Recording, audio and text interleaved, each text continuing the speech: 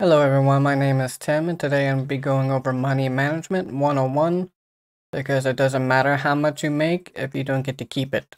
So I'm going to help you learn how to make a budget by determining exactly how much you spend every month, either through a website like Mint or just making an Excel spreadsheet, which if anyone is interested in not willing to do that themselves, let me know and I can make a spreadsheet that you all can use. I'll post it in another video and I'll make sure to notate that, or I might make a Patreon and make it available through that. It depends on how much response I get, but besides that, I'm also going to tell you 3 different methods on how you can get rid of your debt and ways to pay it off quicker, or at least ways to manage it where you don't get into more debt.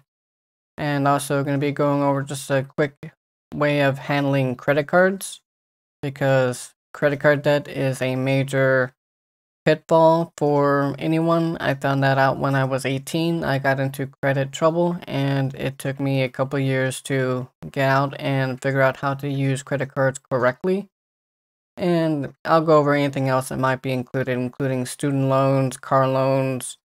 All that will be included in how to make a budget and then how to get that debt paid off so that way you can be debt free and not have basically a rift in your life, because the debt creates a problem to where you are always going to be a slave to that debt until you get that debt paid off.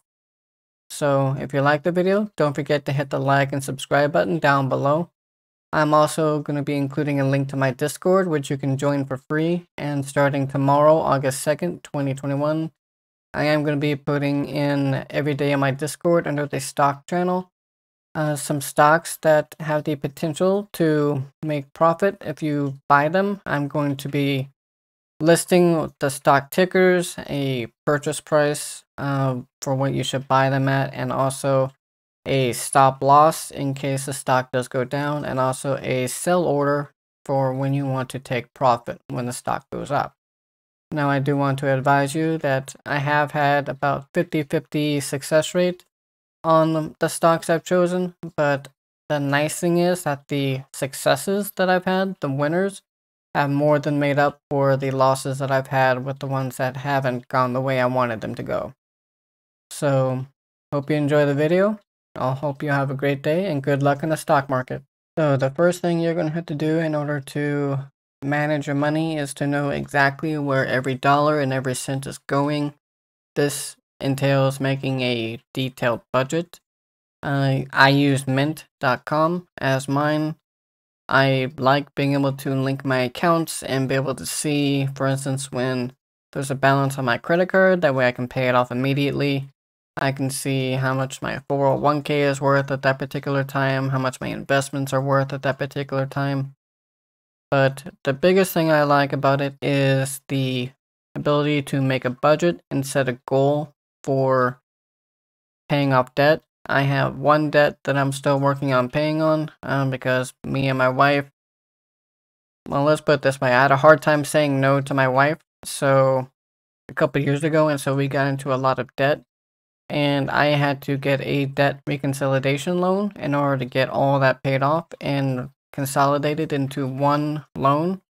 And so that's the loan I have now. It was originally for $18,000, and now after the payment goes through tomorrow, it's going to be at around $8,500 left. So I'm going to be working hard. I've been doing overtime at my job, and I'm going to be putting every spare dollar towards that loan. I want to get paid off by May of next year.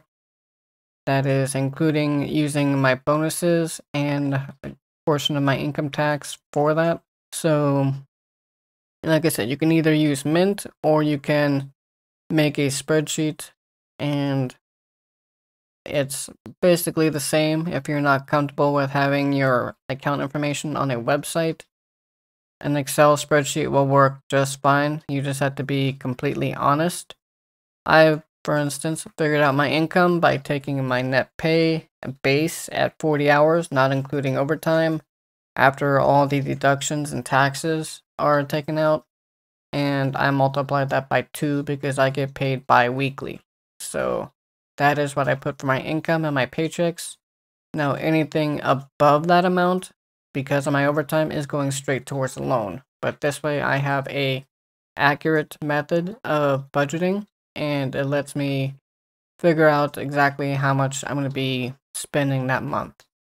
So even though I don't drive all that much right now because I work from home, I do have my auto insurance that is set to one specific credit card, and that credit card is only used to pay the auto insurance.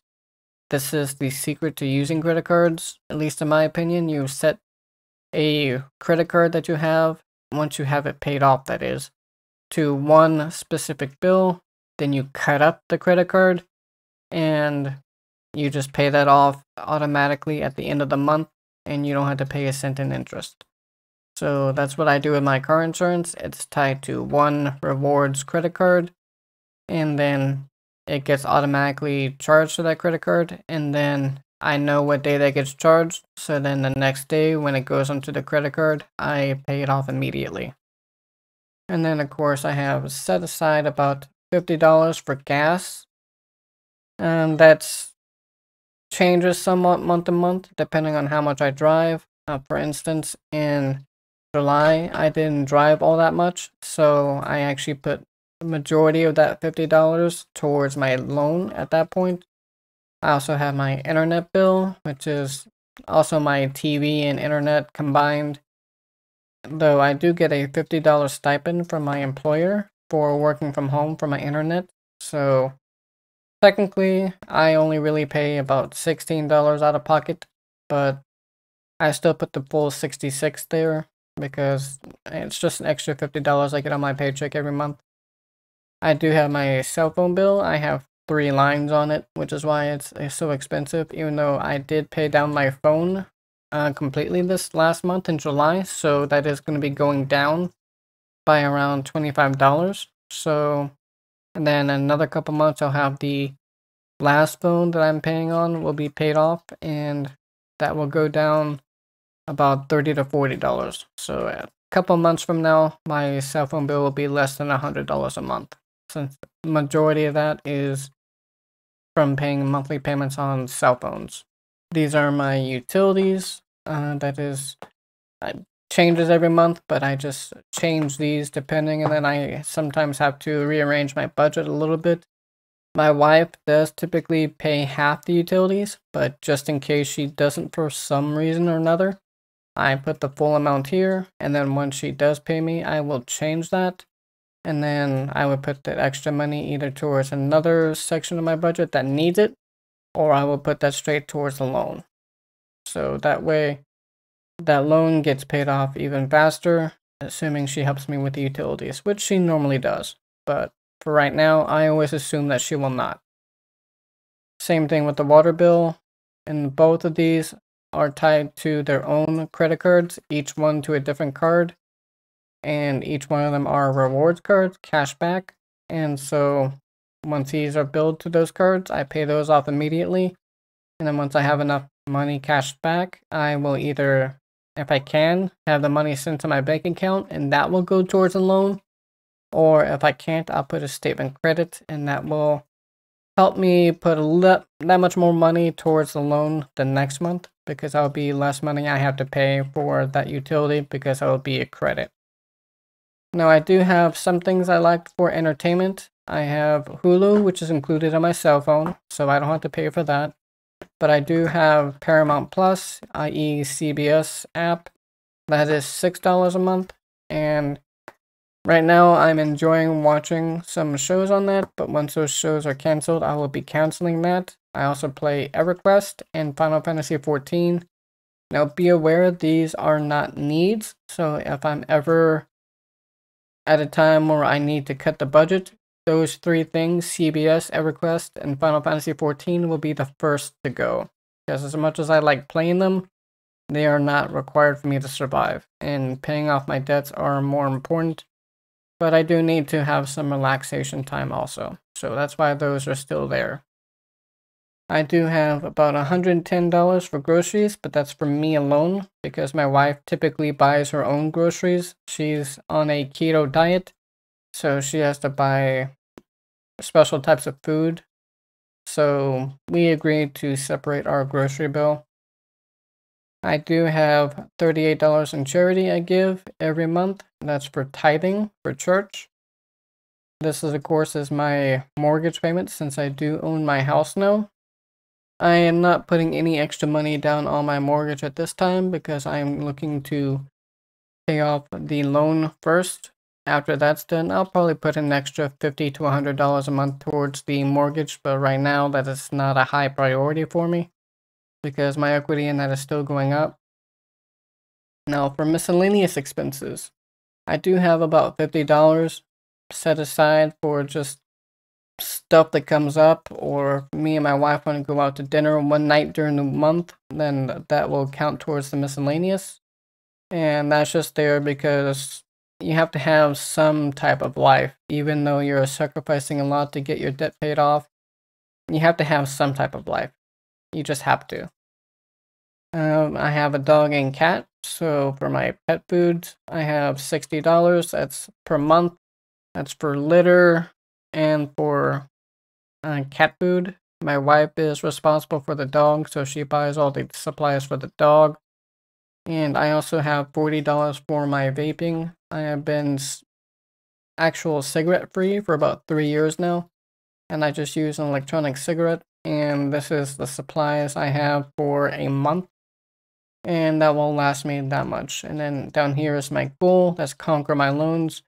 So the minimum payment is actually less, like the minimum payment is $356, and I am right now scheduled to pay $562, and that will allow me to have this debt paid off by, according to this, February 1st of 2023. But like I said before, I'm going to be putting all my extra money, including my bonuses and tax return, into the loan to get that paid off much faster. So I want to get that paid off by May of 2022. Now, there are several ways to get your debt paid off if you have student loans, car loans, credit card debt, and any other type of debt that you might have. You will, like I said, need to list everything out. There are several methods you can use. There is what's called the Avalanche Method, which is where you take the interest or APR from each one and you list them by the highest interest or APR down to the lowest. And you don't pay attention to the balances at all. You don't care about how much is due on it or what the balance is. You just look at the interest or APR, and then you pay the highest interest or APR down first. That will allow you to save the most money in the long run. And there's also a Snowball Method, which was popularized by Dave Ramsey. That is where you do the same thing. You list them by interest in APR order, and also by the balance level. You know, in this one, you typically go by balance more than APR, but I like putting the APR there anyway, just so I know.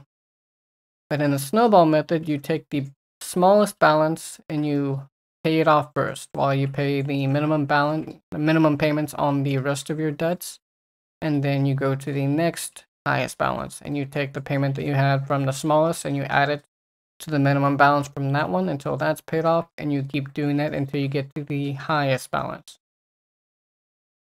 And the last method that you can possibly do, if you can do what I did. If you have a decent amount of credit, around a 630 score, you can get a debt reconciliation loan. And you probably won't get the greatest rate, I'll be honest with you. You'll probably get 16 to 17, maybe 18% interest. But what you can do is you will be able to pay all of those debts off, basically consolidate everything to one payment. You make that payment for 5 or 6 months, and then once your credit score goes up to around 700, which it should if you were able to pay off all your debts using the debt reconciliation loan, then you can at that point get another loan that will cover the balance of what your debt reconciliation loan is currently. And this is the key part. You don't want to get a loan for more than what you owe on the loan that you had before. You just want to get enough to cover the loan itself, and that's including any origination fees or anything like that. Just get a loan that will cover that, and since your credit score is higher, you will have a lower interest rate or lower APR on the loan and be able to save money on interest that way. So that is one tip. And like I said, for credit cards, I'm a big fan of rewards cards, but my method to use them is I only keep one rewards card on me. That's my Citi Double Cash. I use that for my everyday purchases, and all my other rewards cards are tied to one single bill. They are set to autopay, and then I pay them off before the end of the month, and that way I don't have to pay any interest, not a single penny in interest, and that allows me to pay bills I'm going to have to pay anyway, and I get rewarded either by cashback, travel rewards, or other perks. I do not get any kind of credit cards that have a yearly fee to them though. I only get the ones that you don't have to pay a yearly fee, and also if they have a reward that if you spend like $500 to $1,000, they'll give you $200 or $300, maybe $500 back free. I love those type of cards, and that way I will, instead of using my Citi Double Cash, I will use that card primarily for that time frame until I reach that goal, and I make sure it's paid off every month before the end of the month so I don't pay any interest. And then once I accrue that reward, I will tie that to another bill that's due, and then I will go back to using my Citi Double Cash card. So this is Money Management 101. If you follow these, you should be able to get your debt paid off and be able to actually keep the money that you make instead of making everyone else around you rich. Thank you for watching. Hope you enjoyed the video. Like I said before at the beginning, if you enjoyed this and found it helpful, don't forget to hit the like and subscribe button down below. That way YouTube can show it to more people and more people can have a better understanding of their finances and money. Again, I will be including a link to my Discord channel in the description below. It is completely free to join. And starting tomorrow on Monday, the 2nd of August, 2021, I will be adding my stock choices every day that I find one that is possible to be a winner. Like I said, this isn't guarantee. It is possible that these stocks will go down, but I will also list a stop loss to where you don't lose too much of your investment into these stocks, and when it does go up and you have a winner, it will more than make up for the losers, because typically the stop and sell for a winner is twice as much as the stop loss typically will be percentage wise. Hope you all have a great day. Good luck in the stock market.